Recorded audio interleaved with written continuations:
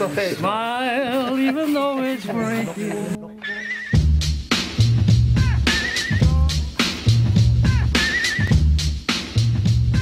I've asked guys over the years, where does this come from? Where did this all start? And nobody can tell you. It's just there. We don't remember the games to sober up the next day. Cumnock don't like getting bait. We don't like getting bait either, but we'll go back home and win bait. But Cumnock get bait, we're both. Well, things in it, Cumnock, the boy was flinging the bottle of Butterfast. But that came from the Cumnock side into the Auchinleck side. And the picture was taken with the Auchinleck boy holding the Butterfast, but it came from the Cumnock thing. There was an occasion, a game at Cumnock, when a cigarette end was thrown at a player.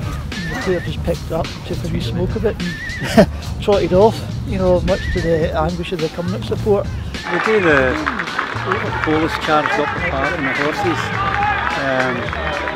it was scary that day.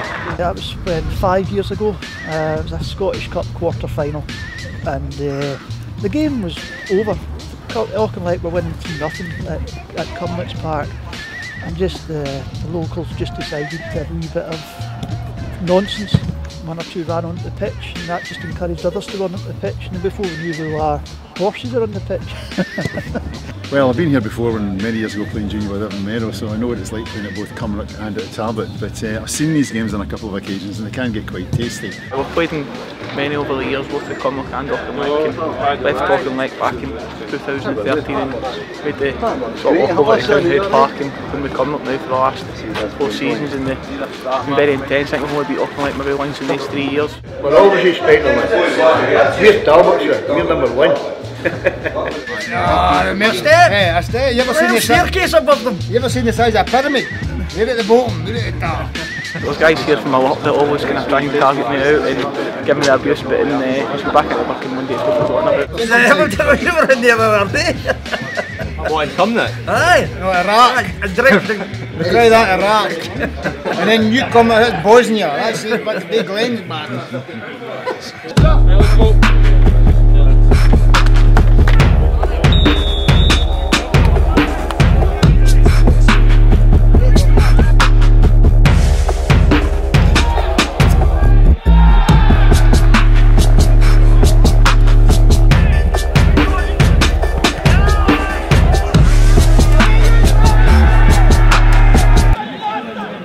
That bastard.